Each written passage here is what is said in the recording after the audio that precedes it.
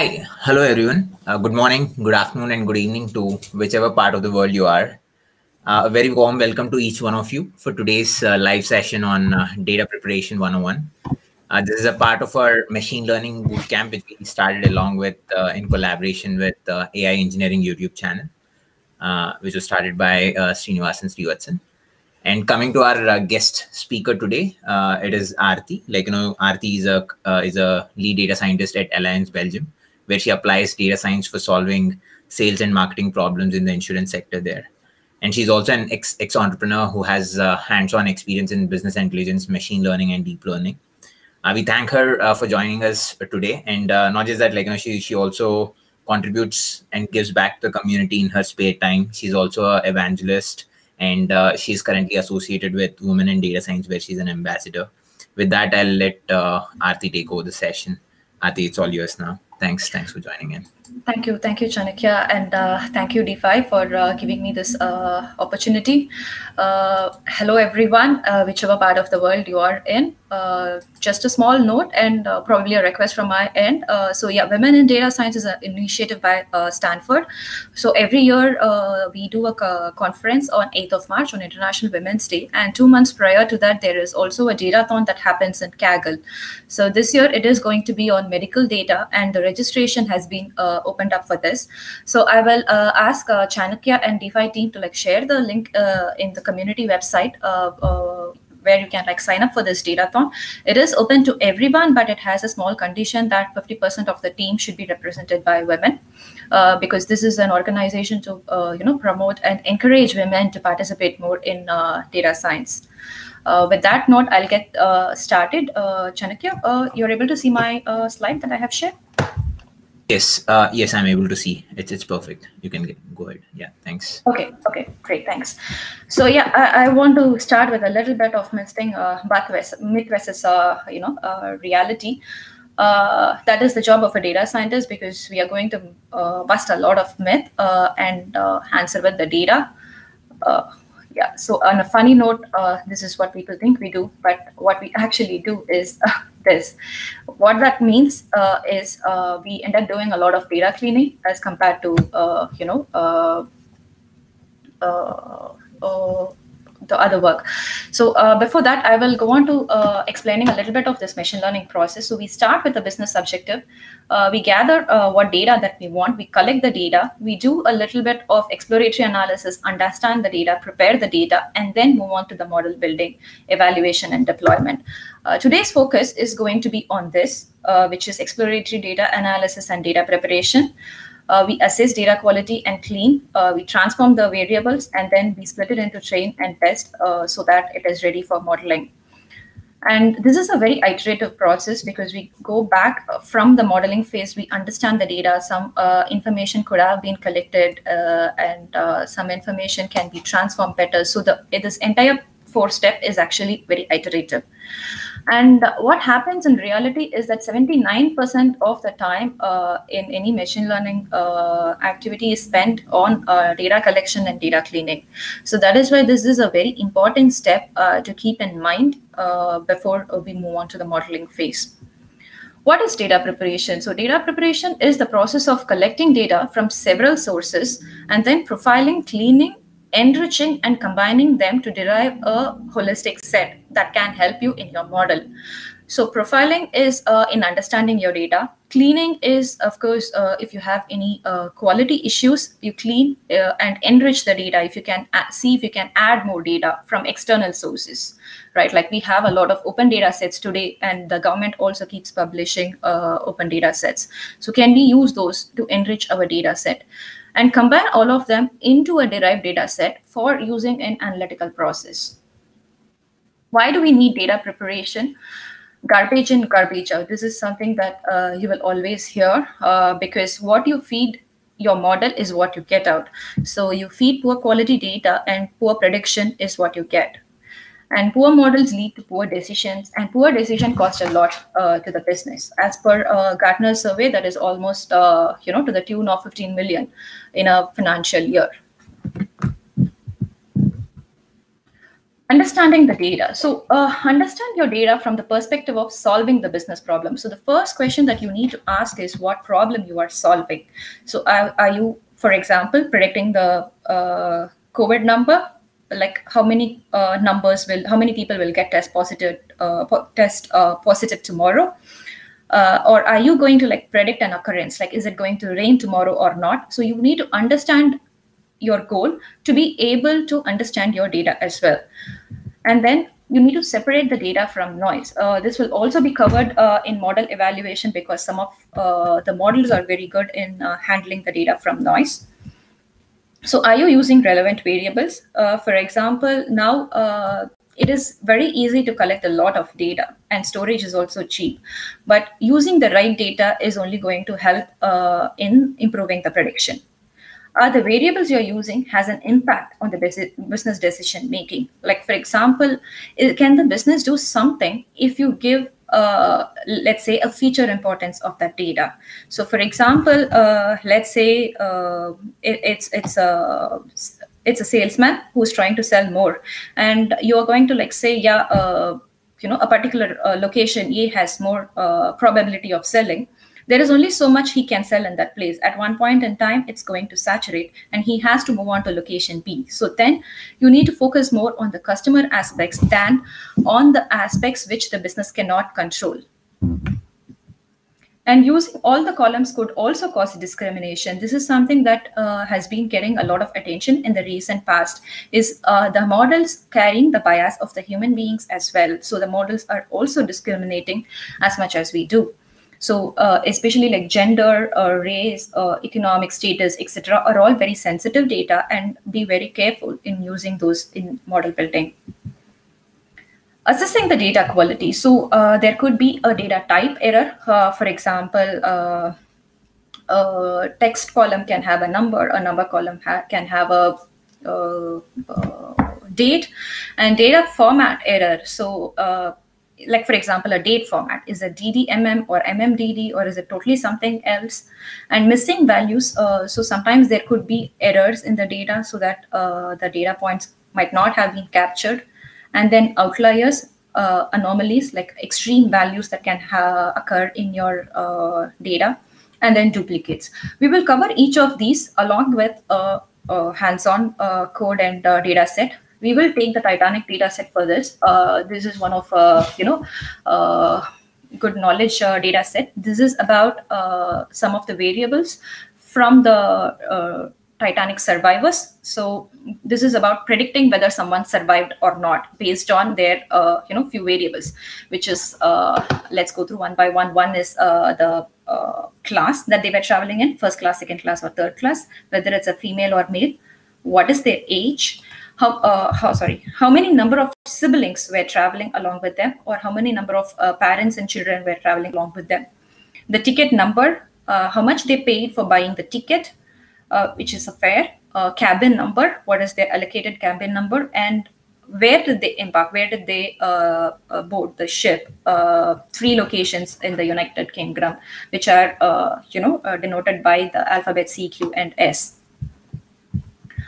So I'm going to move on to the Jupyter notebook now. So one check, Chanukya, you're able to see the Jupyter notebook and the zooming in is fine? Yes, yeah, able to see. Okay, yeah. Okay, great. Some of the libraries that we will use in this is pandas. This is good in doing all sorts of table calculations, very similar to Excel or SQL if you have already used that. NumPy, it's a data analysis and data manipulating tool. Random generator and visualization tools. So we will see where this is being used at the end. So let's start with importing the data. So our data is in a CSV format, and then we use read_CSV to import our data, and shape will give the number of row and columns in your data. So this is like a matrix.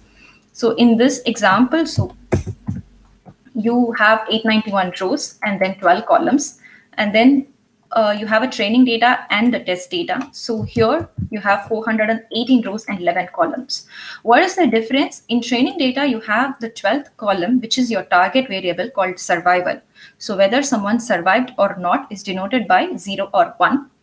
And that is not there in your test data. Why? Because the model will learn from the trained data and then predict it on the test data. So you will be predicting the survivor probability on the test data. So that's why you have one less column. And .d types will give you the list of columns in your data sets along with their type. So integer, int is like integer, it's a numeric with a decimal. Object is a string. Float 64 is a whole number. And then let's look at like the first column content. So there is a passenger ID, which is like 1, 2, 3, 4, 5. So it's an index. Survived, so it's a 0 or 1. P class is again 1, 2, 3. So first class, second class, and third class. It contains name with salutation, and then whether that particular passenger. One quick thing. Yeah. Yeah, sorry to interrupt. So can we go a little slow on the pace? I mean, that's the request from some of the participants. Yeah. Sure. I will. Yeah. I think it's going great. Yeah. Thanks a lot. Yeah. Sure. Thanks for that feedback. So what we have here is the sex, whether someone is a male or female, and then age, how old are they, and then the siblings versus spouse. So for example, this person, Mr. Owen Harris, is traveling with one sibling or a spouse. So this is sibling or a spouse. He's not traveling with any parent or a child. So that's why PARCH is 0. And then a ticket number. And then how much he paid. And then what cabin number. So NAN in the data set means missing values. And then where did he embark? So it's in S. So it's in Southampton, right? So train.head will give you like the first 5 rows. You can also determine how many rows you want to see there. If you want to like look at like the first 10 rows, that will also happen. Another thing that you need to keep in mind is the index in pandas will always start with a 0. It doesn't start with 1. So that's why here you see when you ask for 10, you get like 0 to 9. Okay, and maybe I can quickly open this data once in an Excel file and then show that as well.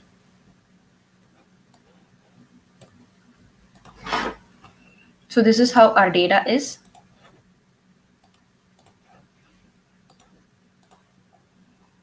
So this is what we end up seeing in the Panda. So this is a comma separated file, CSV file.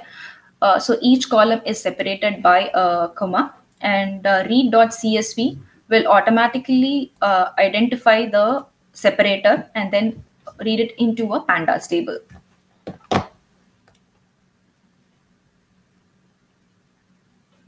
Right. So moving on, we want to assess if there are any missing values in our column, right? So train.isNull. So this is going to take into consideration all the columns and sum the number of rows where it is null, right? So, and then what we are seeing beneath is we are printing only the columns that has, blanks. Maybe if I can show. So the output will come like this. So wherever you see 0, there are no missing values in these columns. And in age, cabin, and embark, we have missing values. So that is what we need to understand in detail. And in number of rows, it is 177, but in proportion, it is 19.8%. So 19.8% of our data has missing age. 77 of them have missing cabin, and negligent percentage has embarked also missing. We do the same analysis on the test data as well, to understand how the test data is also. Are there any missing values in test data which we need to impute before we load it into our model? Train.describe. Okay, so what this function will do is it is going to take all the numeric columns and give a summary statistics on those columns, right? For example, passenger ID, survived, B class, age, siblings, count of parents or children fed. These are all the numeric columns in our table.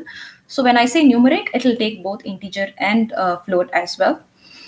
And count is number of rows. Mean is the average. Standard deviation, so how much it deviates from the mean. What is the minimum value?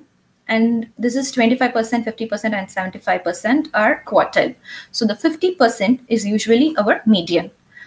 And then we have the maximum value in this. So passenger ID is a it's a ID column. So that's why you have like 1 as a beginning and then 891. So it's an ID. So it's 1 row per incremental row.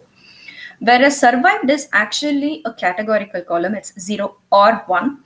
And there it is doing an average of that as well. Similarly, P class is 1, 2, and 3. It is also a categorical column. We will later see how this can be converted.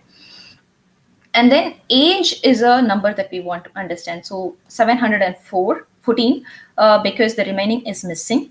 The average is 29.6. That's the average age of people from our data sets. And it deviates 14.5. So 29 plus or minus 14.5 is the standard deviation from the mean. And then you have the number of siblings, parent or children, and then fair as well. So if you look at these, you can understand how the data is spread. This is also something for people who don't want to code. Sorry.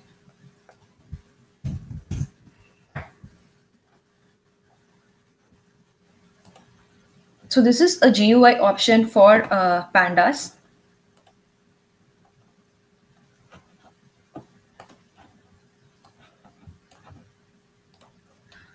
So running this on the data set is going to help me, look at my table. And then it helps me in adding filters. If I want, instead of coding, you can add your filters over here. You can look at the same summary statistics that we added, like from dot describe. And then this helps in creating the column. So for example, we can choose histogram, and let's look at the survived column, how this is distributed between people who survived and people who didn't. So when I drag and drop this on the x-axis and color on the y color variable, so it's going to give me a graph, which is this is how our data is distributed. So 549 people survived. Survived is equal to 0. So 549 people died, and 342 people survived. So this is my data split. And you can use this for any other column. So if you want to like add, one more variable to it, you can do so by creating like a bar or a box plot, whatever you want. So this is like a good way if you don't want to get started with coding. This gives you a platform to play around with your data to understand your data. So we also have to understand the categorical variable. So sex is a categorical variable. So what we mean by a categorical variable is anything that is not unique, not numeric. It is a text column, and it is going to frequently occur in our data. And we need to understand how many times it occurred, what is the proportion, what that column means. So value counts will actually count the number of times it occurs in our data. So in our data split, 577 observations are male and 314 are female. Similarly, in Embark, majority of them, 644 of them, boarded from Southampton, and a few of them from C and Q, the other two locations where they boarded. And survived, 549 and 342. So this is what we checked in our GUI bar graph. And then the percentage. So 61% of them did not survive, and 38% of them survived. And dropping irrelevant columns. So what are we trying to do here? We are trying to predict if someone survived or not. So few of the things that are going to help us in predicting that is which gender they belong, because if you have, of course, seen the movie, they try to evacuate women and children first. And then the age, they also try to evacuate the elderly people first, because the younger can survive the temperature as well as can swim for some time. And also the class matters, because this is how there were decks in the ship, and you had like third class, second class, and first class in like different levels. So depending upon which part of the ship they were, if they were on the side of the ship where the iceberg was hit, So the water was flowing faster and flooding the lower levels, so which is usually where the third class and then second class and the first class. So that is going to help us. But a name of a person is not going to help us. A ticket number, like, so we don't care about the ticket number. These two are irrelevant, information. And then passenger ID. So we have the ID that is already created by, pandas. Sometimes this passenger ID can also be used as an index instead of the ID created by pandas. In that case, you can use set index as a code and give the column name, which should be taken as a index. Like, for example, if you're working on a website data, the session ID could become the index, and then you can connect back to the session ID for prediction later. So yeah, now looking at the train data, so we saw that we had like some missing values. Sometimes the numeric missing values could be 0. So that is something that we should keep in mind. Let me go back a little bit to the Aarthi, one quick thing before we jump in, we have a couple of questions, if you don't mind addressing them. So one is basically, I think people are asking about when they should split, when they should split the data before splitting it into, when they should go with the, okay, so basically they wanted to know when they should split it into train and test data before imputing the missing values or something. Yeah. Okay. Usually, yeah. So in this case, we had the train and test data separately from Kaggle, but you always do the missing value imputation, data cleaning, everything on your data first, and then split it. We have another example on that as well, on how we split it, so which will also be covered later. I will emphasize there. But ideal scenario is to do all the data cleaning, data preparation stuff on the whole data, and then split it into train and validation. Any more questions, Chanakya? No, and the other thing is, people just wanted to know how did we land into a GUI? I think you just imported that, right? Probably if you can show that once again. Oh yes, I will. Yes, sure. Yeah. So this is okay. So pandas is the okay, maybe. So pandas GUI is another package that we have. So we import show from pandas, and then we use show of our data sets. So train, df, whatever your data set name is. So the moment you do that, it is going to give a pop-up, which is nothing but, instead of looking at it in a Jupyter notebook, you look at it in a better user interface screen, like how you do it in your Excel file. And you can, so this is the data frame that you see. And another one is filter. So where if you want to like filter for a particular age greater than 20 or age less than 1, if you want to look at the babies. And then like some summary statistics. It will also give you the type that I showed as .d types. So basically this is a better thing if you're new to Python and pandas, to just load your data, which is read_CSV. Let me go a little bit back. So here you load your data and you assign it to a variable called train. And then immediately you can go to this pandas GUI and then display it as a GUI, so that all the D-type, describe, visualizations, that instead of doing it by code, you can do it in a better interface. Because programming is the easiest part that you can figure out. Understanding the data and asking right questions from the data is very important. So please focus on that rather than understanding the code when you start, because coding is always, you can get some help from Google, but domain knowledge and experience is what you gain by more and more practice. And similarly here in the graph also, maybe I'll do it one more time. You select the graph that you want and then drag and drop on the x-axis the variable that you want. The same variable, if you don't put it on color, what you will see is the single color, but between 0 and 1. And if you drag and drop it on the color, you're going to see it in like different colors, but it's all the same. And if you want to use a different, bar graph, if you want to like,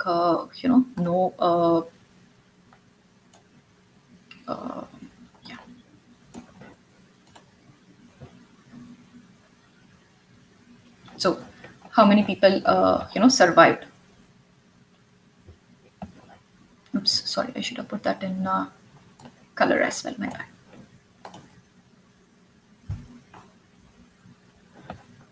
Okay, it's taking it as a numeric column, that's why it is giving a grade, but otherwise it will give you a distinct color between how many people within female who died and survived and within male who died and survived. Oh, is that okay? Yeah. Also, one quick question: how does the describe data reveal, or how do I read this? 25% died, did not survive. 50% died, did not survive, and 75. Yeah. This one. Maybe describe data. I think. Yes, this one. Train.describe. Yeah. What this does is it just takes all the numeric columns from your data. So this does not split your data between numeric data or categorical data. So sometimes you will have ranking 1, 2, 3. So the 1, 2, 3 doesn't mean that you have to add all the ones together or twos together or threes together. It is not a numerical data but an ordinal data. So Pandas doesn't know that difference. So in this case, what you need to do is you need to use a string function to transform this from a numeric.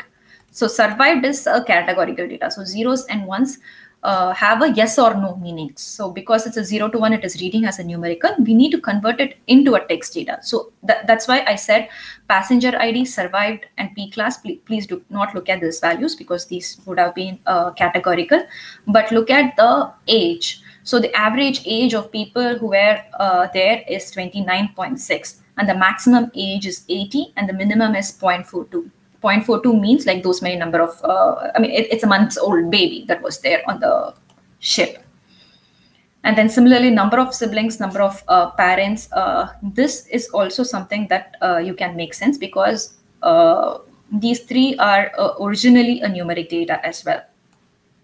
And then the fare. So this is also a numeric data. So the average ticket price is 32 pounds, 32.2 pounds in Titanic. The highest price is 512 pounds. So that must be from the first class. And the minimum is 0, which means here what you need to make sure that, okay, someone cannot travel for free. Maybe that is a missing value. So the numeric data's missing value may not be always NaN or blanks. It can also be 0. Thanks. Yeah, okay. I think we can carry on. Yeah, thanks. Sure. So maybe I'll go through everything once a little bit. So yeah, we looked at the percentage of survived versus not survived. So 61% of the people did not survive and 38% survived. We are deleting irrelevant columns for our data. So the columns that does not make any sense being in the input for model building. So whether someone survives or not is not going to be based on their name or the ticket number or even their ID that they were using, right? So these are the columns that we will delete because irrelevant column reduces, it's actually a cost on your model. It reduces the predictability. And here, so few missing columns in the fare. So let me go back to the slide because there are a few things that I want to show as well. Oops.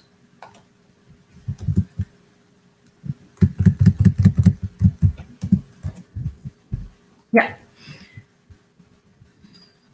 So how to fix data type error? So for example, numerical value in a string column or string value in a date column. So if this error is at the source data level, it is difficult to fix because you need to go back and correct it at the source system from where you're extracting. Some data quality checks is at the data collection stage itself is important. For example, if you are setting up a form or something to collect your data, you can put data validation checks. So most of the time you would have seen if you have to enter your OTP in banking website, it will automatically show only the numeric keyboard in your mobile phone instead of a QWERTY keyboard, right? So like that, you can fix the data quality at the source stage itself. Treat them as a missing value because once it is in your data, if it is from the source system and you can't go back and fix it, you have to treat it as a missing value and impute it. We also see how to treat missing values later. How to fix data format error? So for example, if you see a GDMMYY in a MMDDYY column, so how do you see it? Sometimes this could also be because the data would have been collected in a MMDDYY format. You might get that data in an Excel file, but your system settings could be in the other format, DDMM. So in that case, what you can do is you can import that as a string column. And then once you know the existing data format, you can use that. Like for example, this function to date time will convert a string to a date function, date field, and then it'll take an input, which is this, and you also give what format your data is. And so you're saying it is DMY and then HMS. So if it is just a DMY, then you will remove all this HMS. So you can specify in which format your data can be in what format your data can be read by the pandas. Missing values. So these are the missing value treatment. So what we can do is we can either delete it if there are not too many there, or we can impute it. What impute means is you fill in for what is missing by making some assumptions or calculations. Deletions means pairwise deletion. So you only delete the missing value. For example, in our column, we had age missing. So the pandas by default calculates the mean by ignoring the missing value. So if we had 890 values in our data set, but only 770 have age, the average will be divided, sum of age divided by 770 instead of 891. And list-wise or dropping entire row. So if something is blank, you can delete that row, and you can drop the entire column. So if there are too many missing values, but that's a problem only for that column, and remaining columns are intact, then you can remove that column. And when you impute, there are two different. One is a general or simple format, and another one is advanced. Advanced is like where you create an algorithm to fill it. But let's look at a simple imputation for today. So for a non-time series data, you either impute it with a constant.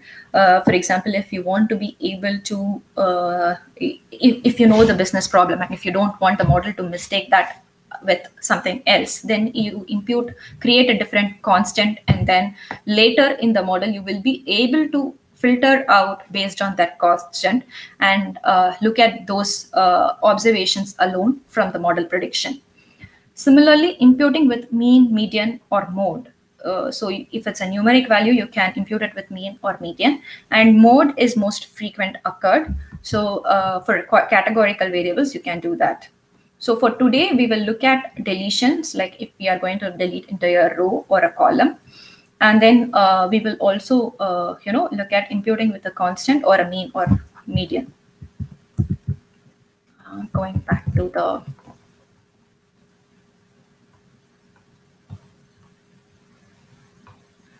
all right. So we saw there are missing values, and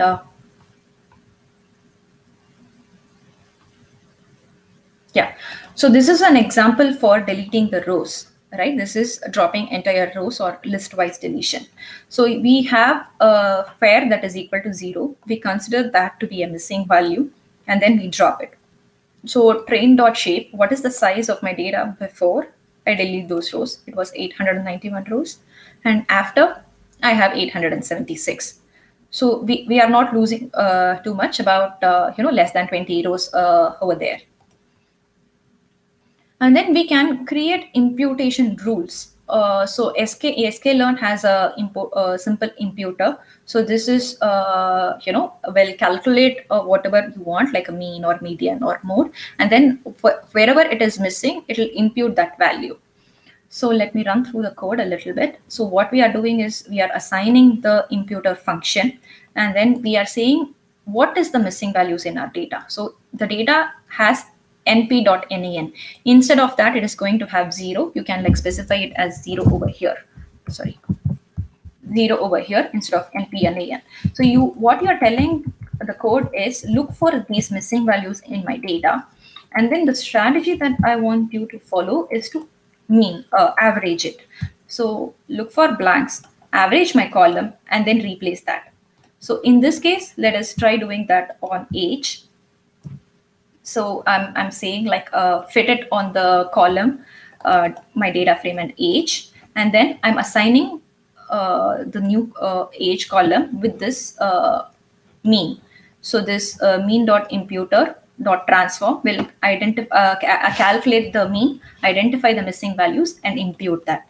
So similarly, categorical for embark, we are going to use the most frequent method, which is the mode. So what I will do is I will do this and also show you how it will come in the output data.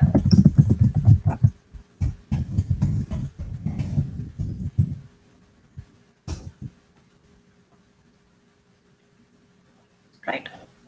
So here.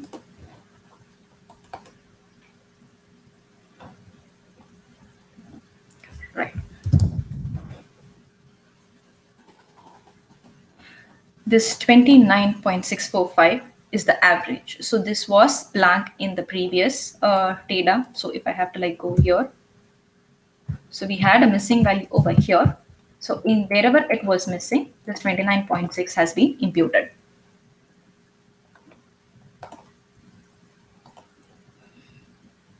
And similarly for this embarked, so if you want to look at that as well.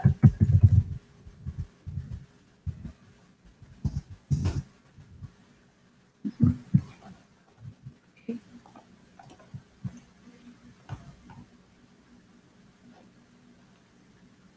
Yeah, so it has taken yes. So yes is the most frequently occurred value from what we saw.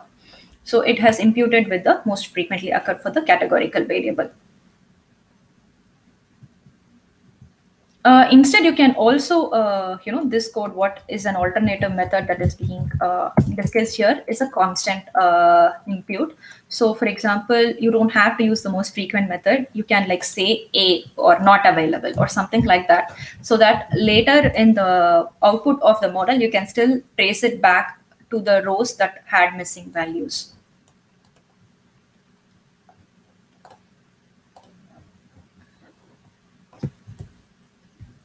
Okay, we are moving on from missing values to outlier. Any questions so far, Chanukya? Shall I proceed? Yeah, I think we can proceed. But yeah, I think people were asking what does dot travel do, and also some of them were asking is removing missing values the best way, or like in typically like what do we prefer in the industry in terms of Sure. treating missingness? Okay. What are the best practices? Yeah. Yeah. Instead of dot travel, I'm not going to get into the code too much. I'm also available in the DeFi Slack community, and you can also post in the discussion. So today's objective is to understand how the data preparation works, and how we can how it is being done. What is like the thumb rule, things like that. Regarding the code, I will take those questions offline, and you can reach out to me there. On answering the second question for how we deal with missing values, like I said, it is a very intuitive method. So the more you work with the data, the more you get better intuition, you can figure it out. But to begin with, so pairwise deletions you will use. For example, when you have when you don't have like too much of missing values, or that is not going to impact you in a way, in a bigger way. You drop again entire row. Here you need to keep in mind that you are not deleting too many rows. In our example, 20 less than 20 rows out of 890 is not a problem. But if you're going to have like some 100 rows that are going to be blank, 100 rows are going to be deleted because of this, then it is a problem. So you're losing out more than 10% of your data. And in case of a column, yeah, this is one of the, if there are like too many missing values, it is better to drop the column, because you just have to assume that you don't have the data and move on, because dropping columns is better than dropping entire row. So in case of ordering, so you go from pairwise to column and then to entire row. And then again, with mean and median imputation, sometimes you need to also understand without the missing value whether your data contains outlier or not. So after this, I will cover outlier, but if your data contains outlier, then you have to do a certain methodology, and if it doesn't, then you have to use a certain methodology. You need to understand outlier first before that. Yeah, so mean, the problem with mean is it is in measure of central tendency, it is affected by outlier a lot, whereas median is a positional central tendency. So if you have an outlier or if you have extremely skewed data, it is better to go with median than mean. And usually you impute it with a constant when you want to be able to trace it back in the output of your model. So you want to know some probabilities. The model is built on some missing data, and the probability for certain observations could be a little flawed because you didn't have that particular information. So you want to be able to look at that later. I think that's about it. Any more questions? One suggestion I would advise for people who are just getting started is to do all of these on your data and look at your model prediction. Finally, what is the accuracy that you're getting? Which method has a lot more impact on your model? And because of this missing value treatment, is your model output is getting an underfed or overfed problem? So if you do it iteratively for the same set of data, different methodologies, you start building an intuition over a time. Yeah, I think Aarthi, we can move ahead. Yeah, thanks. Okay, yeah. Great. Okay, outliers. What is an outlier? In simple terms, it's an anomaly. So it's a rare event, or it's something that shouldn't be in your data in a normal scenario. Right, so we will generally define outliers as samples that are exceptionally far from the mainstream of the data, right? Like, so for example, in the age column in Titanic, if you had seen someone with an age of 110, then that's an outlier.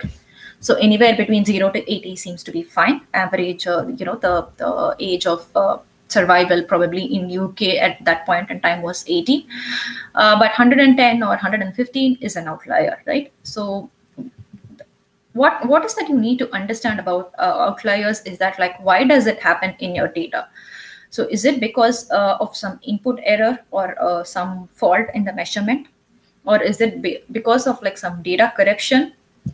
And then is it a true outlier? Should you still retain it in your data so that you also account for those outliers? So for example, Michael Jordan in basketball, or some other player who has an exceptional record will be an outlier when you compare it with the other people, right?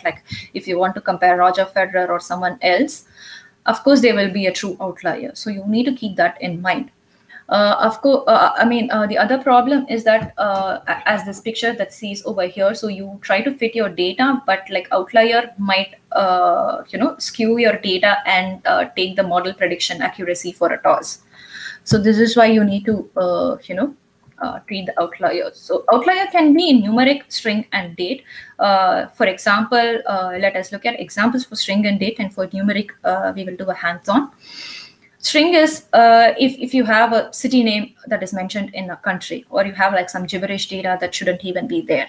So that's a outlier. And date, so for example, you're only looking at last 3 years data, but in that you have something with date 1990, then that's an outlier. Sometimes outlier could also be because of missing values or data quality issues. So you need to keep that in mind. It can be a univariate outlier. For example, within the same column, you have exceptions. Like I said, age. Within age, you have some exceptions, right? Someone with 0.4, we saw almost months old baby to 80 years old. So within the column, do you see any outliers? So, and then multivariate. So you take two columns and then compare. And understand the relationship between them. So for example, in this, so what you see here, height box plot and weight box plot. And then like when you plot it together, so do you see any exceptions on the combination? You understand how height and weight evolves. It is almost always, directly proportional. But do you see any deviation there? We use two methods. Today, we have many methods to detect outliers, but today we will look at two methods. One is the standard deviation. So when your data is normally distributed, your mean and median and mode are equal. So which is over here. Mean equal to median equal to mode. And then you have your standard deviation. Outlier is anything that lies on mean minus 3 sigma and mean plus 3 sigma. So 99.7% of the data gets covered in this, and 0.3% are outliers. So we will use this method to identify numeric outliers. And another method we will use is interquartile region. So quartile is the way is the division of data into 4 splits, 3 points and 4 intervals. And so this is a minimum to your Q1, and your Q1 to Q3 is the interquartile region. So your 75th percentile minus your 25th percentile will give you the interquartile region. The lower whisker is calculated by the Q1 minus 1.5 times of IQR, and the maximum is Q3 plus 1.5 times of IQR.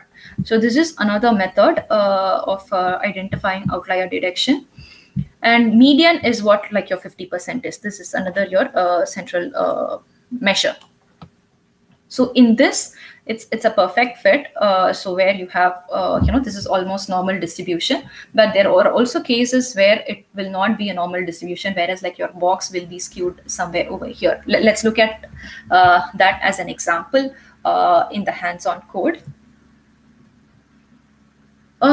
Some of the other outlier detection method are this presentation is already shared, and if you want to dig deeper into this, please feel free to reach out to me, or we will also share some reading materials for this. But these are the things that we will not cover today. I just wanted to show that there are different methods for outlier calculation. Okay, so two numeric data that we have is age and fair. Let's apply both the outlier methods to understand whether we have outlier in our data, right? So we are calculating the mean over here. So you take age column and then calculate the mean, and then you calculate the average. You calculate the lower end by multiplying the standard deviation with -3, so that you get the lower limit, and then you multiply it with +3 to get the higher limit.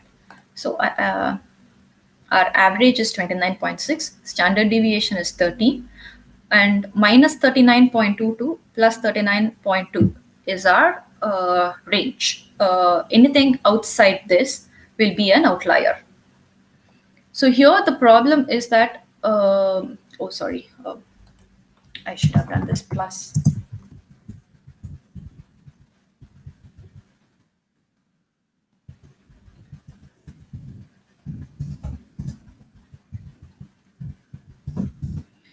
So I'm deducting 3 standard deviation from mean and adding 3 standard deviation from the mean. Oops. Oh, sorry.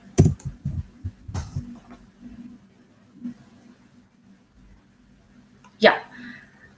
So -9 to 68.7, right? So we have, sorry. So this is lower limit.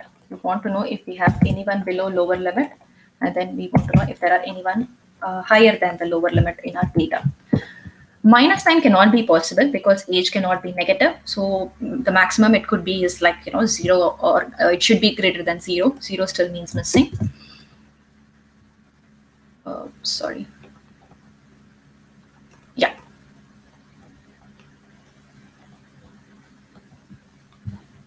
So we are checking if we have anything, greater than this in our data, right? So this is what we are checking with. Similarly, we are doing the same thing in the fair as well. So plus or minus code. The same thing let us look at the IQR.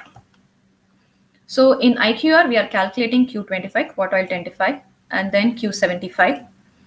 And then we are calculating the interquartile region, and then the cutoff. So K is 1.5 times over here. So basically, this code is doing the same formula that you see over here. So Q1 minus 1.5 times of IQR and Q3 plus 1.5 times of IQR. And then you want to filter out whether there are any outlier age, right? So here, if you do a box plot, what this is doing is it is taking fair column and from the data train, and then 1.5 times is the value that give. You can even do this for 3 as well, depending upon your data requirement, if you want to be really lenient or strict with your outlier treatment. And then this gives the box plot. So like I said, it need not be a perfect. It can be like this as well. Another example for multivariate is, let's look at the class and the fair, right? So within first class, second class, and third class, we are seeing if there are any fair outliers. So first class, second class, and third class, and we have some outliers over here.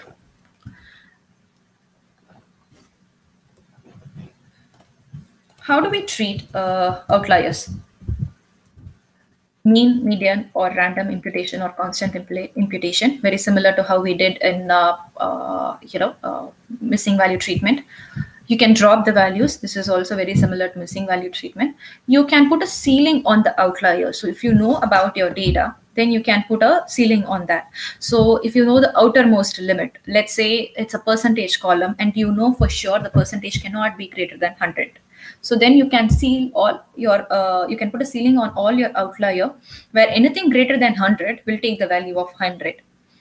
Bottom or zero encoding is when you know the lower limit for the data. Like if you know what is the lowest that your data can have, then you will remove all the outliers and replace it with the lowest value that your data can get.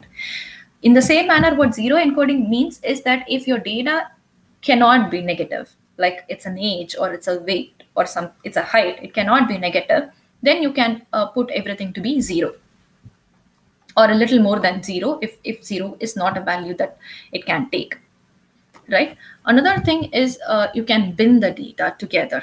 I will show that as example as well. What binning means is you group your data. So for example, if there is age, so 0 to 10, 10 to 20, and anything greater than 70, you group it together. So even if you have 120 or 110 as an age, they fall under the last category. So that, this helps in reducing the impact of outliers on your model.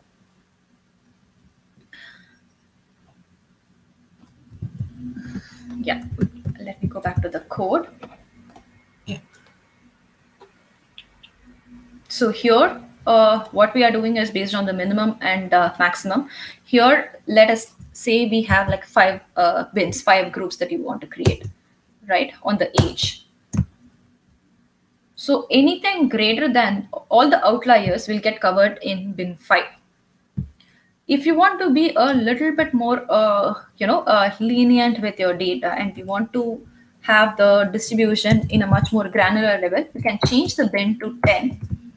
And then, 9 and 10 might have your outliers, but the split between bin 1 to 7 is much more clearer. So if you want more clarity, if you want the data, the model to be robust between these, then you can use this. Again, this is also an iterative method, and you need to be able to practice different things on the same set of data to be able to understand how this works. Or any questions on the outliers? Aarthi, yeah, before we jump in there. So there is one question, why 1.5 times of IQR or why 3? So you spoke about interquartile range, right? Yes. So I think there are some questions around it. Yeah. So here, okay, this is the property of normal distribution. So here, 68, if the data follows a normal distribution, 68% of your data will get covered in mean minus 1 sigma to mean plus 1 sigma. And similarly, 2 to minus 2 times sigma will cover 95% of the data, and then minus 3 will cover 99.7% of the data. So this is for normal distribution. And again, this 1.5 times is a thumb rule. It can also be 3 if you know the data is inherently skewed and you want to not be very strict with your data. With 1.5 times, you can also make it a 3. Okay. And what do you mean by outliers for P class? So maybe there was not an outlier for P class as is. But okay, yeah, I understand. So we are okay. What we are doing there is, it's in the notebook. We are looking at multivariate outliers, which means sometimes when you compare two data, so when you look at the data alone, you might not see an outlier. So if you look at the fair column alone, you might see, okay, it ranges somewhere between like 25 pounds to 2,500 pounds. It doesn't look bad to me. But if you want to look at it by another example, so for example, when you travel in a economy class and a business class, right, you will obviously not pay some 1,500 pounds or 3 lakhs or 1,500 euros for economy class, right? So economy class has a limit. Okay, it's going to range somewhere between 0 to 300 pounds, and 300 pounds to 700 pounds or 1,000 pounds is going to be my economy plus, and 1,000 pounds and above are going to be my business class, right? You need to check your data not just within the fair column but also with another column. So if I group my data by class over here, right, so are there any outliers? So is someone who's traveling in an economy class paying 1,000 euros, or someone traveling in a business class pays 250 euros, let's say, as an example, right? So that's why multivariate analysis helps, where standalone, if you look at a column, they might not have a outlier, but if you look at it with another column, then you can find the outlier or data quality issues. Let's say another example where based on the age, you are categorizing people as infant, teens, adults, and senior citizens, right? If you compare age and that category from your data, if a senior citizen in one column, there is senior citizen in one column and the corresponding age is 5, then that is an outlier, right? That's a problem. It is either a data quality issue or some error, or maybe you need to recalculate that teen or a senior or an adult column again from your age, if your age is correct. So that's why here in the Titanic example, we are comparing the passenger class 1, 2, and 3 with the fare to see if first class people are paying like a little less, or the third class people are paying a lot more. So this is just an example that I wanted to show for multivariate.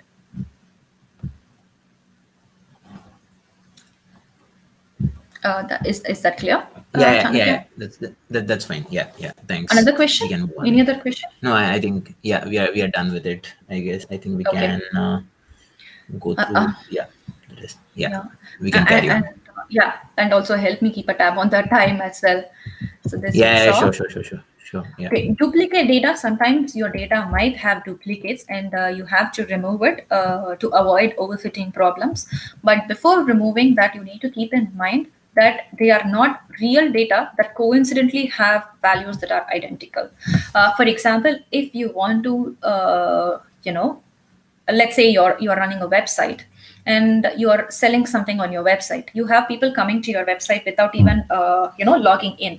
So in that case, you will have something called session ID, and each person who comes to your website might have similar characteristics. So they might have clicked on your website from Google Ads, they might be using Google Chrome as your default browser, and they might have an IP address that is in India, a lot of other characteristics, right? So you can have a lot of population that has the similar characteristics, and those are not actually duplicate. That is how your data is. So it's a nature of your data and the problem that you are trying to solve.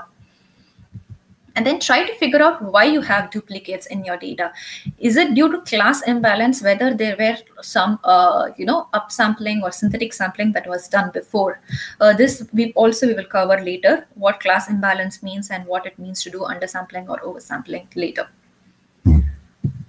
Feature engineering, feature encoding. So what feature engineering means is you have your data and you want to transform your data in such a way that it gives more meaningful output or predictions. So instead of having just age column, can you group it into infantine, adults, and senior citizens? Or can you, if you have a date of birth, can you group them into Gen Z, millennials, Gen X, Gen Y, boomers, whatever, right? So can you group them? Because that will help you in some form of generalization based on your data. Again, taking the same example, if you're running a website, if you're Amazon, you might not want to know the age of each and every individual, but you want to group them into some category. So, okay, all the teenagers are buying this. Of course, it happens in some form of generalization, like how all the toys for girls are always Barbies and all the toys for boys are always monster trucks. You have to be very careful where it becomes too much of a bias versus where it is required for your data. So can transformation help in making your model much more robust? One of the important things is that machine learning cannot handle text data. So it should handle only, it can handle only numeric data, and you have to transform your data to a numeric data, even your text column to a numeric data. And in doing so, you can use something called ordinal encoding. So what ordinal means is it has a rank. So 1, 2, and 3 in our data doesn't mean like a red, green, and blue. It means like first class, second class, and third class, and there is a distinction. There is the ranking between the new numbers that you have, right? And then you have one-hot encoding. So in your survivor or embarked, the 0 or 1, that needs to be transformed into a one-hot encoding. What one-hot encoding means is, let's say you have like a red, blue, and green kind of data. You need to convert it into a matrix that will for red, blue, and green. So from the column content over here, a vertical data, you're converting it into horizontal. You're making it into a matrix where if it is red, then it is 1 over here and 0 in blue and green. Similarly for blue, red will be 0 and green will be 0, but blue will be 1. So you construct a 0 or 1 matrix for your categorical columns. So that is what one-hot encoding means. Again, dummy variable encoding. This is required only in case of linear regression. So for example, if you don't have any missing values in your data, instead of having red, blue, and green, you can just have red and blue. So if both red and blue are 0, it automatically denotes that it's a green. So linear regression, so the one-hot encoding, it doesn't work for linear regression. But for any other machine learning model, it is okay. You can use one-hot encoding. Okay, before moving on, so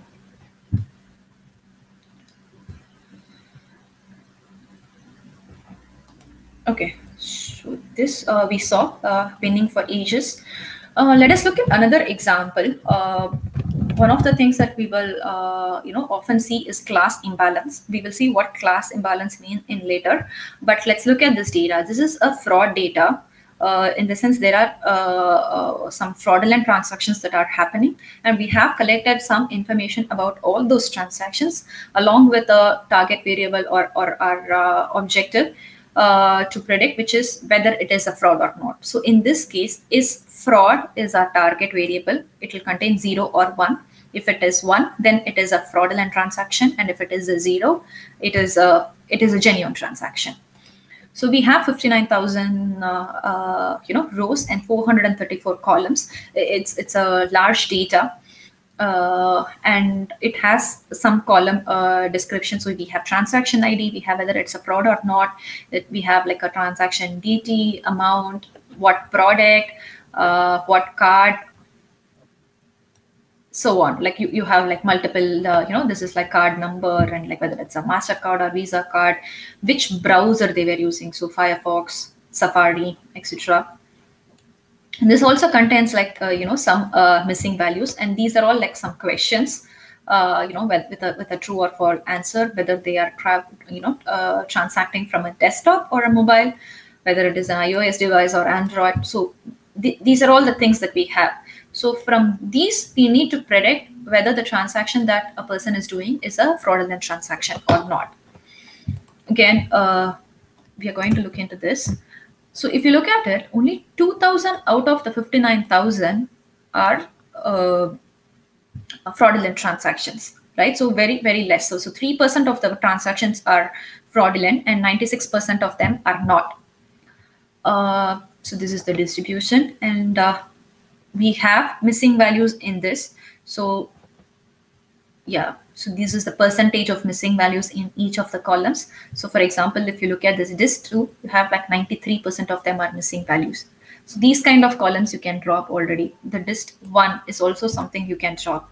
But before you drop this, you might also check if there is something called postcode, or can you derive this dist column from address 1 and 2. For example, in most of the countries have their data open source. So in India, you can go and download, the postal data from the data.gov.in, which will contain, district, street name, city, state, etc. So can you look up from this address 1 and 2 and then impute your district 1 and 2, right? Things like that. And then our email domain is 76% blank. So you can drop all these columns. So here what you can do is you can probably set a threshold saying, okay, anything that has more than 70% missing values, those columns can be dropped. Okay, and yeah, we are going to fill the missing values with mode, most frequently occurring method.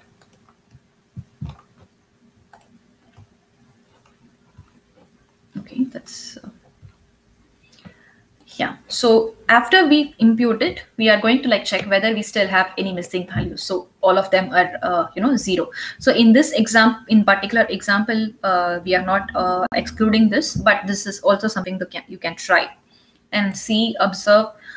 Every time you make an action like dropping a column or imputing it, you can see how your model differs, the prediction accuracy, whether it is going up or down. Okay, so yeah, coming to one-hot encoding. So what we are going to do here is for all the categorical columns, we are going to fill them with mode. And then we are going to use this function called getDummies. What this will do is in one shot, for the fraud data that you have and for all the categorical columns, it will create a dummy variable. So here, if you look at it, this is your original data with 434 columns. And then your output data has 667 columns. So this is after converting them with dummy variables. So yeah. So if you look at it, it is creating device info underscore RV54 underscore RV55, etc. So this means these for each and every column, each and every unique content in a categorical column, it is creating a column. So then if 56 is 0, others in this device info RV, all of them are 0. So this is what one-hot encoding does for you, is converting the categorical variables into a numeric variable while also retaining the meaning of the categorical variable. Okay. Right. So going back over here, few of the other things that you can do is binning. Yeah, this can be done for both categorical and numeric variable. And the objective behind this is to like make the model much more robust and prevent it from overfitting. So can you, of course, this also has a cost to the performance. So every time you bin something, you sacrifice information and make your data more regularized. So if you want to group everybody from 18 to 60 as adult, that covers a lot more age group in that, and then you lose minute information or learning that the model can have from that age group. So when you are binning, it is very important that you also keep in mind that the size of the bin is uniform. So these are the examples. So if you are going to take n is equal to 4, or n is equal to 8, or n is equal to 16. So number of bins is 4, 8, and 16. So this is how your data will be. So you will have 4 values, or 8 values, or 16 values.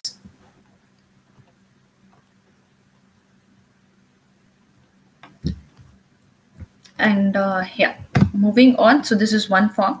Another thing is log transformation. So what log transformation does is, if your data is extremely skewed, then it helps in handling that. And after transformation, other important feature about this is the magnitude of order of the data changes within the range of the data. So for instance, the age gap between 15 to 20 may not be the same between 65 and 70, depending upon what problem you're trying to solve. So if you are trying to, let's say, predict survival from COVID, right? So the age gap between 65 to 70 is extremely significant compared to 15 to 20, because people with age greater than 60 are in a high risk zone, right? So that kind of differentiation is, log transformation helps in understanding the magnitude of difference. And it also decreases the impact of the outlier.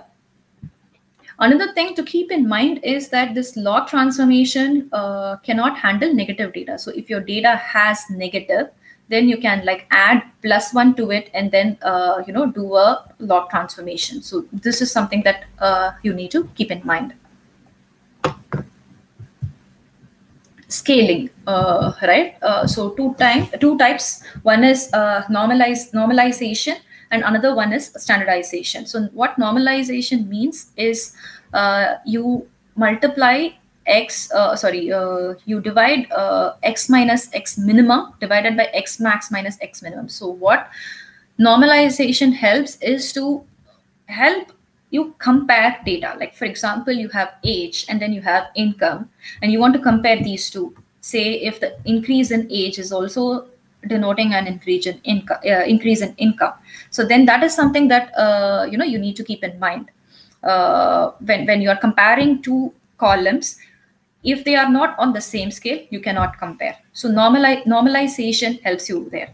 Another way, help that this does is, if you are comparing two totally different, let's say, group of people, right? Like if you are comparing like people from India and their ability for their resistance or immunity towards COVID versus another group from America, which is immune to COVID. So there also normalization helps. Again, standardization is this is based on the mean and standard deviation. You take a z-score, which is nothing but the difference with the mean from the standard deviation. And another thing is, before running the model, we need to split the input and target variable. So going back to this. So here what we are doing is we are separating the input features. So X is our input field. So we take everything except the is fraud column, because that's the target that we want to predict. And then Y is the is fraud column, the target variable that we want to predict. What we are going to do is we are going to use standard scaler, and then we are going to scale our features, right? So after doing the scaling, this is how the data looks. So the data, all the columns are scaled to be able to like compare. And splitting the data. So another difference you need to understand is the train, validation, and test split.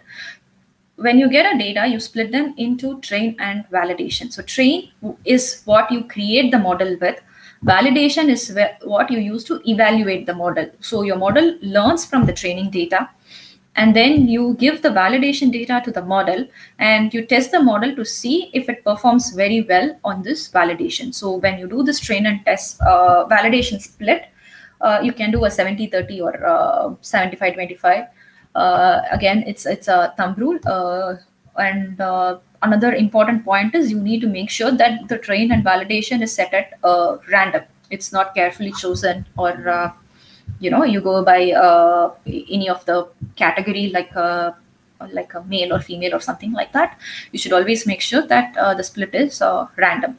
Again, test set, this is what the model is completely unexposed to. So from validation, the model learns and then again trains. So it's a cross validation between train and validation set, and the model learns.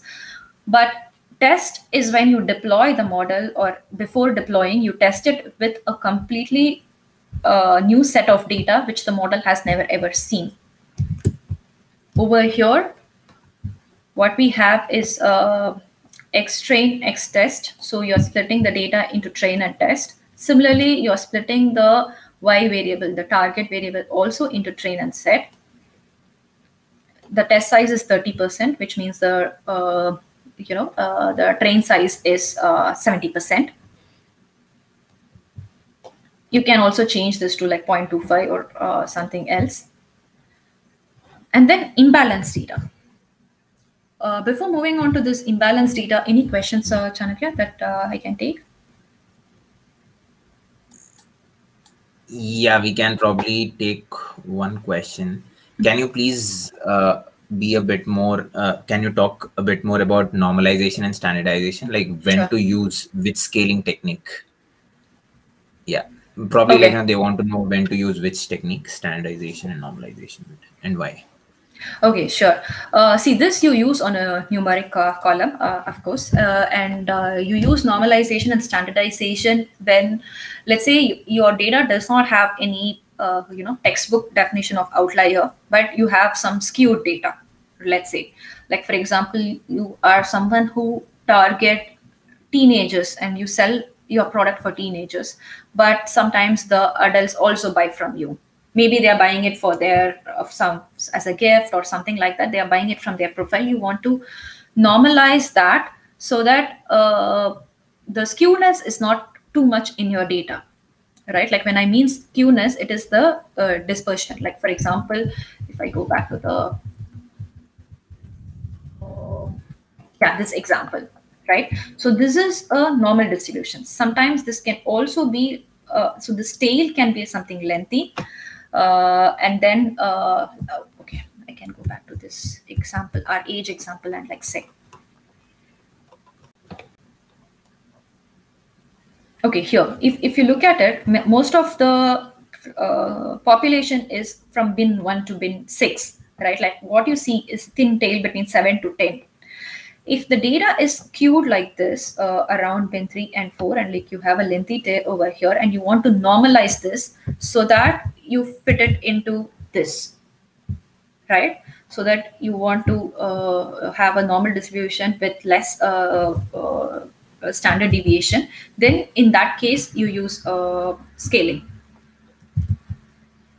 And scaling is when sometimes when you are comparing multiple data sets, or when you have different skewness in different data sets, then it is better to use normalization.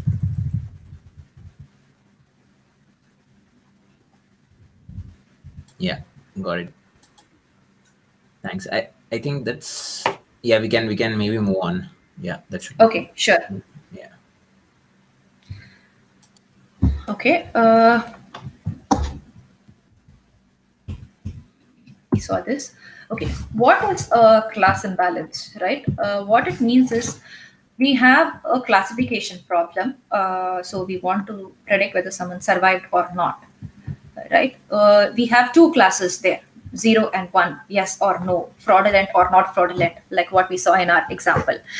In these two cases, your observation should be from both the classes on a balanced level.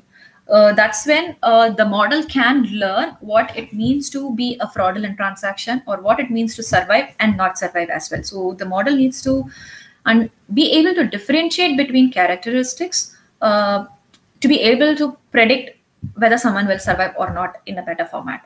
So here, in a survival or not survival example in Titanic, you may have certain characteristics. Like I told, they were evacuating women and children and senior citizens first. So in survived category, you might have these people more, right? Because that's what happened. And not survived might be people who were young but had like some precondition, like a respiratory problem, or people who cannot tolerate cold, frostbite, anything, right? So for a clear split between one category or one class and another, you need the data to be equally split or almost equally split. Sometimes that might not be the case. Why? Because the nature of the problem itself could be like that, right?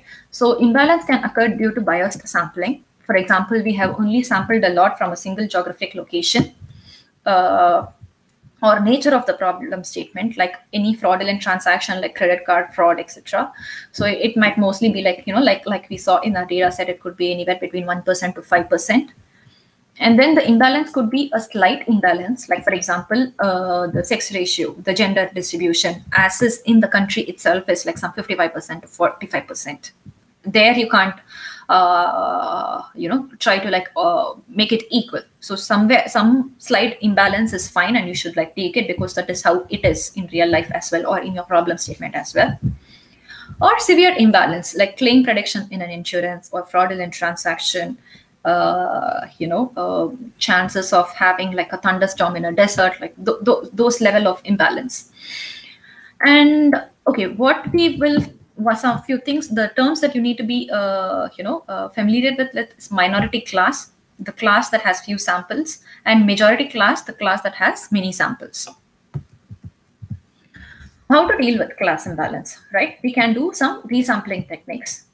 We can oversample the minority class, right? Like, so oversampling can be defined as adding more copies of the minority class. So you duplicate your data.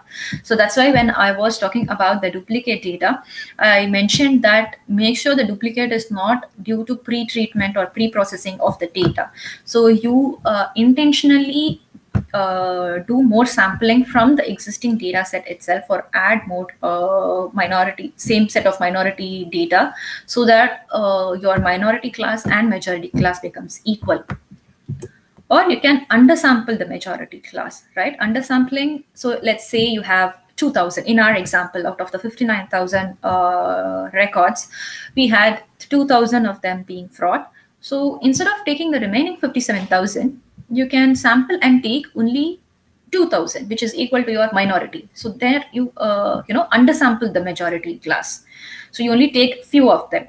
But the drawback is that we are removing some information that may be valuable. So you need the 2,000 that you select should have good predictability on your model, right? That's a little bit of a tricky part there, and this could also lead to underfitting and poor generalization.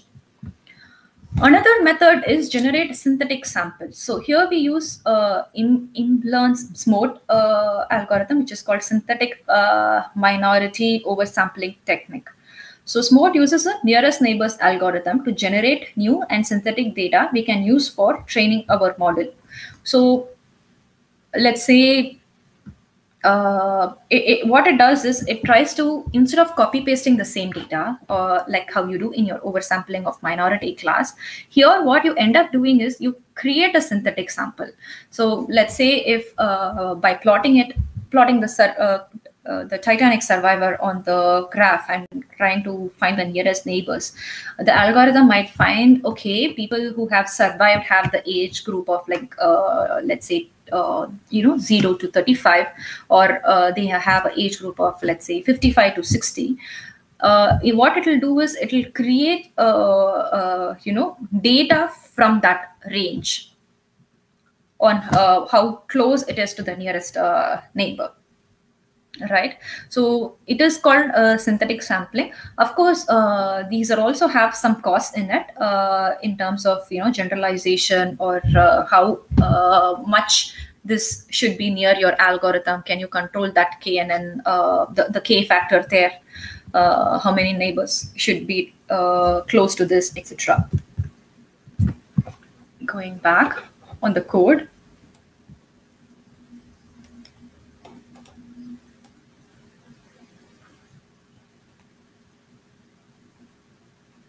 Yeah. So oversampling of minority class. So we use resample from sklearn. And then here, what we are doing is we are joining the data back together. Before this is something that is very important, is that you make sure both your target variable y as well as your input variable are in your data set before you do any resampling, because it should the connection between the input variables and the train is very important. It can't mix and match between train and the target variable. And then here for the not fraud, because we are oversampling the minority class. For the not fraud data set, you are selecting where is fraud is equal to 0, and then fraud is where it is equal to 1. And then in the upsampled data, you use the function resample. You give your data set, which is your fraud, and then you replace it true, like sample with replacement. And then what you're saying is that the samples should be length of not fraud. So you want to match your fraudulent transactions as many number of not fraud transactions are there, right? So match the number of majority class. So once you do this, in the final, and then you join that with the not fraud and the fraud upsampled. And then the upsampled data has 1 and 0 together. So both of them have 39,000 now, right? So this is one way where both 1 and 0 have equal class split. And then downsampling. Here you do the reverse. You take the not fraud data and then you say match it to the length of my fraudulent transaction. So you downsample here. So it will reduce, or it will take in a random manner as many number of fraudulent transactions are there. So in this example, after downsampling, you have 1,300 in both fraudulent and non-fraudulent transaction. Smart synthetic minority. So this is a direct algorithm that you take from IMBlearn, and then here you give the sampling strategy as 1. So what this means is equal class split between 1 and 0. You can give 0.75 over here if you want to keep some of the class imbalance, or if you want can give like 0.6 as well. So if you want to keep that 60-40 rule instead of both are being equal.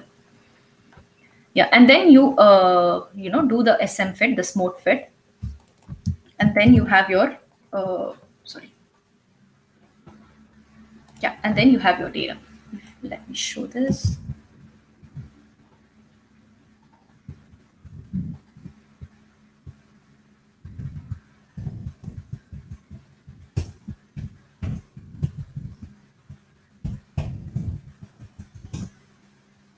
And let me also show this.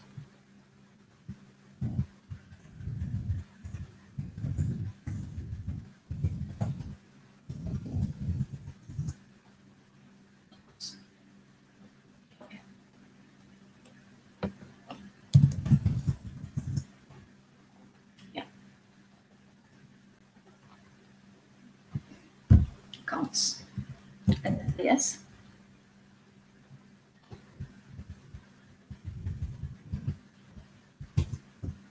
You have 39,000 in both. Any questions on this so far? I guess there aren't any questions as such which are pressing, but yeah, people asked what is resampling and all, but I think you have already addressed that. So resampling means from your existing data, you take more samples, or you replace your samples. So in statistics, what you usually do is you have something called population, your entire data set, and then you have your sample, which is like you take a portion out of it to do some testings. But in machine learning, we mostly use the entire data, but we split it between train and validation. And so what resampling means is that, like, are you allowed to take it from the resample from the same population or same set? Yeah. And someone is asking, what is lag value? I'm not sure where lag it was value used, but or log value or yeah, lag value. Not sure. Maybe it's yeah. Maybe we can take that offline. Yeah, later on. Yeah. Yeah. And someone was also asking, like, I have read a lot of papers that say oversampling is bad for our model. They don't recommend it to handle imbalance data. Is that right? Or we can still use oversampling? So what's your take on?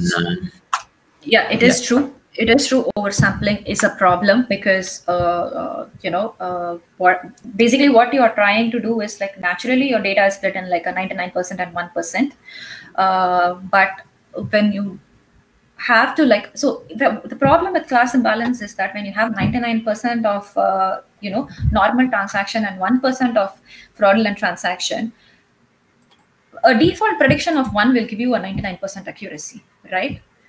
But you need to associate the cost with which you have to predict the I wanted to use the confusion matrix maybe in a machine after doing the modeling in evaluation of ML algorithms. That will be covered. What it means is, like, sometimes your accuracy is okay. What you want, maybe let me not use the jargons. What you want to predict is not always the right answer. You might want to predict a wrong answer correctly. So you want to predict the abnormal transaction with a 99% accuracy. So it doesn't matter if you raise a false alarm of a normal transaction. Most of the times, if you are swiping your credit card on a high transaction, you will get a call immediately from your bank to say, okay, did you make this transaction now? Right? It is okay if the transaction is normal and I make that call, but it is not okay if the transaction is fraudulent and I let it go.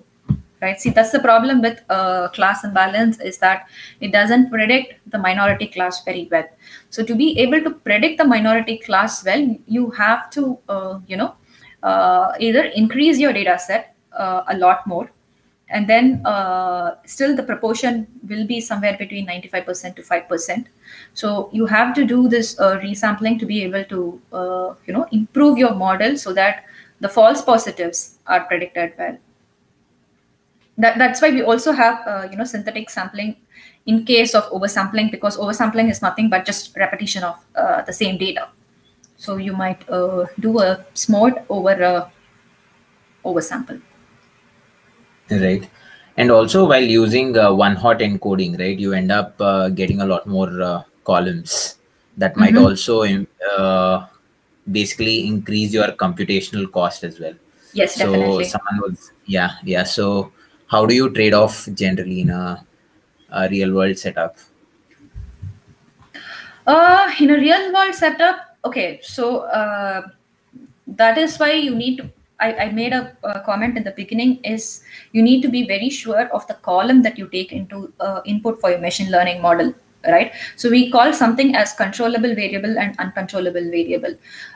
If the model prediction is going to help in solving a business problem, the input variable, you actually, what you do is you trace the output of the model to the input variable, right? So that's how Amazon and Flipkart are targeting ads to you to say, okay, you are of this age and you are living in an urban area, you're living in a metropolitan, you will be interested in Fire Stick, you will be interested in Kindle, you seem to buy a lot of physical book. So those kind of things, right? Like, so in that, you might want to drop the variables that are not making any sense from the business perspective, right? Like I said, whether someone is buying from a Chrome or a Firefox may not be an important input for predicting whether they are going to buy a Kindle or not. If they are purchasing a lot of books, or if they are have been browsing about a lot of books, or if they need textbooks or something like that, then those kind of variables makes more sense to include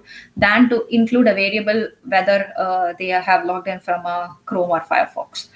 So this is why business domain knowledge is very important in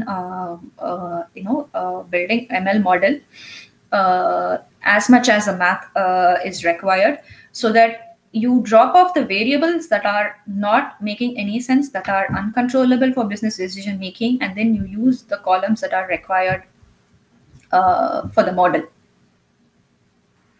Okay, yeah, got it. I think we can. Yeah, I think right now it's questions time, right? So we are pretty much done with the session, if I'm not wrong. Yes, we are. Great, perfect. So how to remove or check columns when there are a huge number of them? Remove or check. I think this you have already. So remove or check columns is, of course, you have to. Okay, one of the things that I did not cover here, but that is very important, is getting used to some data visualization tool, right? Like Tableau, Pandas, Power BI, or Matplotlib, Seaborn, whatever it is, right? You have to play around with the data on the data visualization tool to be able to understand how they are distributed, how the columns is. You can't scroll through like some 15 columns or 50 columns to know the data type and what it contains, etc. But if you are working on a data visualization tool, then it becomes easy for you to understand your data. Exploratory data analysis is a huge step. It consumes a lot of time. Going back to the pie chart, I think that's where the majority time happens. Time is being spent. Right, true. Yeah, that's there. Also, we have another question. I think someone is asking what is X-train and Y-train. Can you please explain? Yeah, sure. Sorry if I had skipped to that part. Maybe let me go back to this. So, okay, let me go back to the slide for.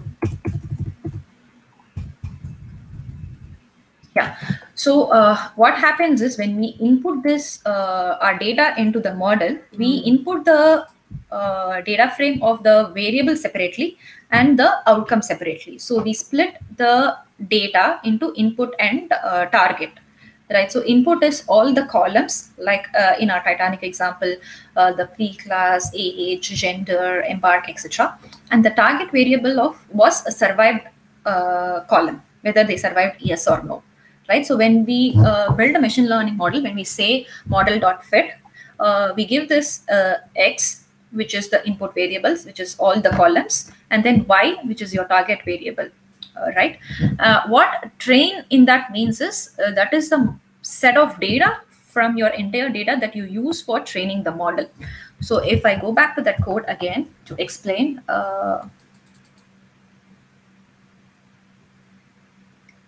So here X-train is the independent feature data for training the model. Y-train is dependent feature data for training the model. So X-train is the input, the corresponding Y-train is the output. So row by row, what you have here will have an outcome 0 or 1 in this. Similarly, you're splitting the test into the same X and Y. So when you do that, you also split them into train and test. You use train data to build the model and test data to validate the model. So that's what it means, X_train. Right. Also, I have sent something on chat, on the private chat. I think we spoke about when to do data cleaning and imputation, everything, right? Do we need to do before splitting the data or after splitting the data? So maybe if you can throw some light there. Yeah. Right. So there. Okay.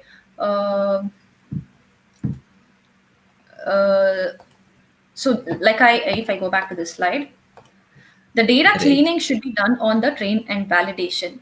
Maybe I said test as well, but test is the data that is completely unexposed to the model.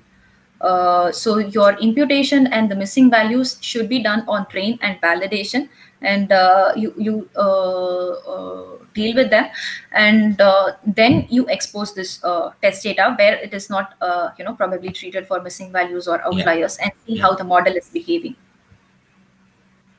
Got it. And we probably apply the same techniques, right? The data preparation techniques that we applied on trained data set, we would be applying on test, so that works on the model. Right. Yeah. Cool. Got it. And we also have one more question. So what is the best strategy when it comes to having, when you have an imbalanced class data set, right? So what is the best strategy that you would go ahead with? Typically? See, there is it's a very broad question. Yeah, exactly. There is no one size fits all, because you need to go with your the problem that you are trying to solve as well. So sometimes, personally, I don't favor oversampling.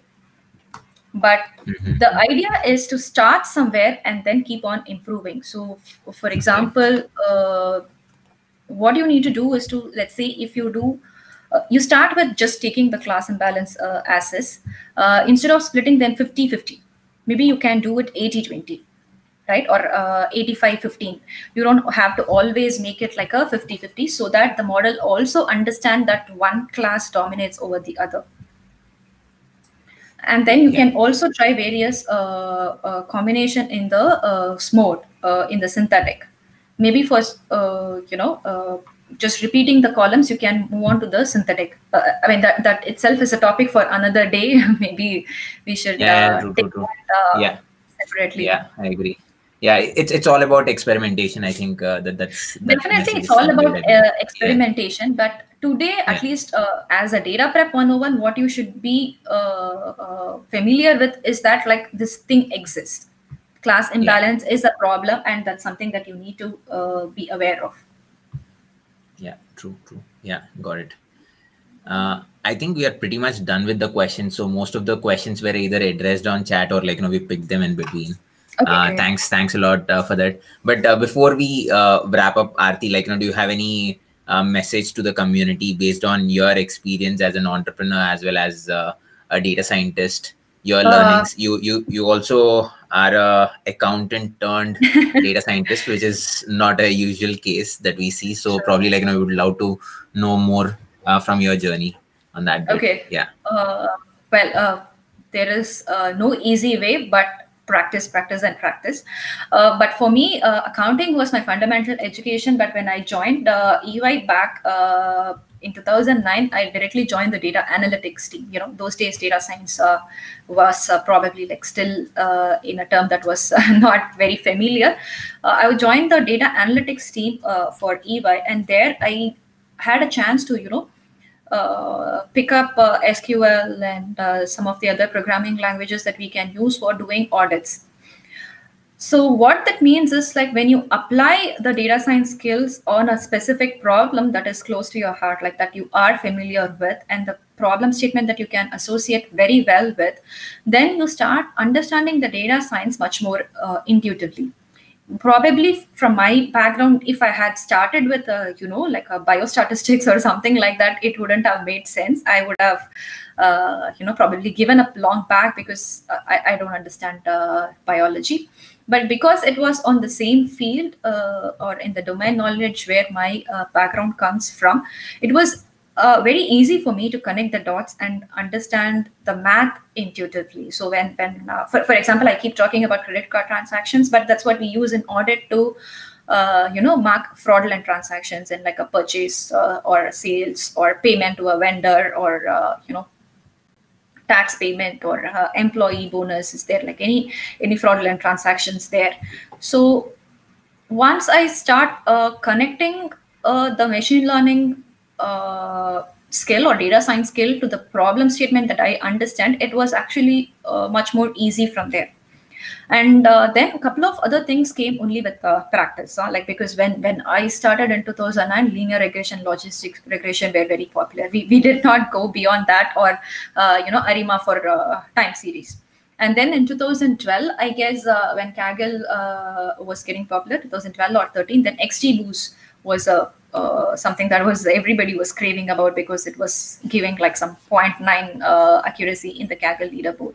And then you have now deep learning, and then now it's easy to buy a GPU machine in Collab or things like that. So the problem is, you have a lot of resources. If you are stuck with the code, if you are having some problem, I mean, for example, today, before getting started on this, we were adapting an older code to a newer code because some function was deprecated. You just Google it, you get it. But domain knowledge and practice is what makes you distinct, not whether you remember a syntax or whether if you have like a 0.9 in a Kaggle score. I mean, of course, Kaggle is important for practicing, but being able to solve a problem using data science is where you will learn a lot more. And that's when your curiosity to ask more questions or approach people who have already done that and gain from their experience also happens. Yeah, true. Totally aligned. And thanks a lot for the wonderful piece of advice. Also, there is one more question that we have. This is more on generic terms. So how to, someone is asking, just give me 1 second. I think I just missed it. Yeah. How to overcome experience requirements apart from general projects we all do. How to get the interview call, quite challenging when all are after this field these days. Any tips? This is not just problem for a fresher. It's also a problem sometimes for the experienced people. Is that like there is sometimes the word data science in a job description attracts a lot of applications, whether the person thinks they fit the job description or not. So because of that overcrowding, it's very easy from a recruiter's point of view to ignore you, even if you have a great skill. To replace experience to begin with, I would say be very confident and thorough with your math and statistical knowledge, and also be able to like connect the dots. It's okay if you don't solve a problem from a retail industry or pharmaceutical industry, but if you take a COVID data or if you take a crime data for a city, can you make sense out of it? Because general knowledge and news is something that we all follow. Right? Like, for example, we talk about first lockdown, second lockdown in Europe. There are some positive things as well compared to first lockdown and the second lockdown. Now the death rate has come down, right? The death rate in Belgium used to be the highest with 14%, and now that has come down. So are you able to infer knowledge from the data? That is very important.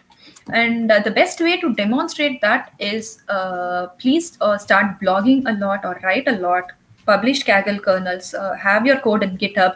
Please don't be shy whether it is perfect or whether it is great.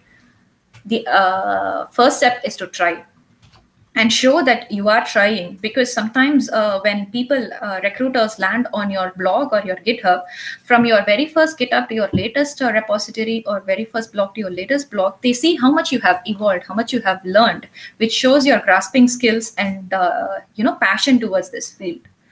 So that's something that I would personally advise.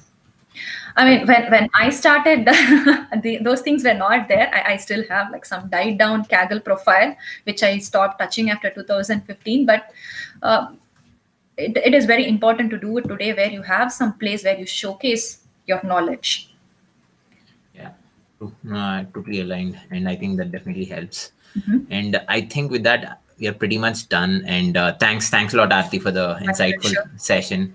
And I believe people can connect to you after this session on LinkedIn or on Slack. I'm there on the Slack or LinkedIn. Great. Yeah. Perfect. Thank you so much. Thanks for this opportunity. And thank you. It's our pleasure. Thanks a lot. There is a lot of thanks pouring in out there. Thanks a lot. My pleasure. And thank you. And bye. Bye.